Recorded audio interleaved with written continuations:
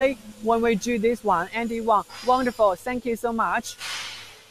How are you? Welcome to the live. This is Oliver from Henan Glory Company. And if you're interested about the refinery equipment here, just leave a message here to let us know. And right now, the third one, you can totally see the differences between the third, the fourth one with the first two equipment here. And also check about it. Welcome, Okatville. Welcome to the live. The first two, it is degumming, deacidification. The third one, it is decolorization.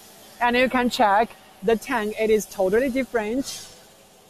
The tank, it is totally different. You can check the top, especially for the top.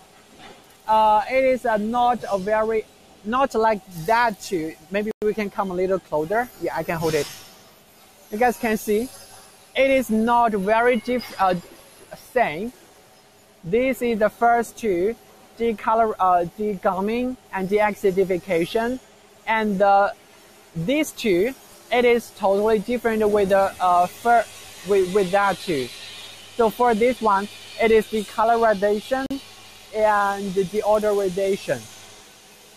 So for this third one, it is decolorization. Before we do the decolorization, we have to use our vacuum drying system to make sure this tank it is in the vacuum situation, and then we can input about the oils that we want to deal with. Yeah.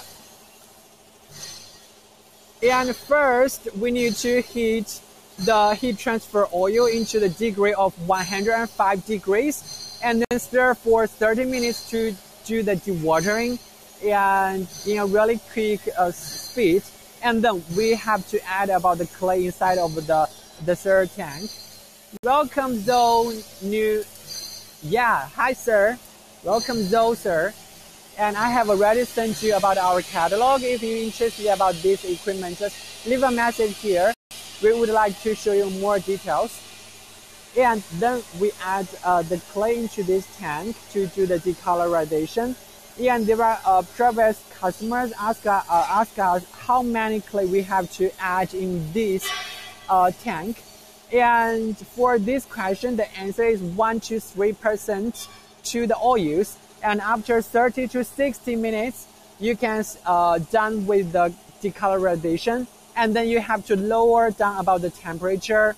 That is not enough. And basically, we will have a leaf filter here. But right now, you guys cannot see about the leaf filter. But when we do it, we will have a leaf filter here, and we are not using about like the plate filter. We are using about the leaf filter. Why we do that?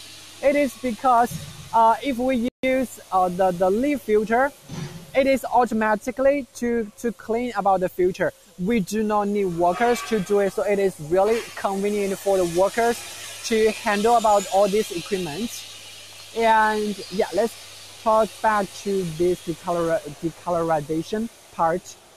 So when we cool down the temperature for this decolorization tank, we will put all the oils into the leaf filter here, so the leaf filters can filter about all the clay here. And after the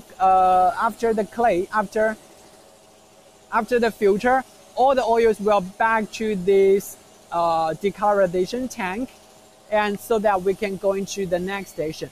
How much is this equipment, Mika Zhang? That is a really good question, because there are so many customers curious about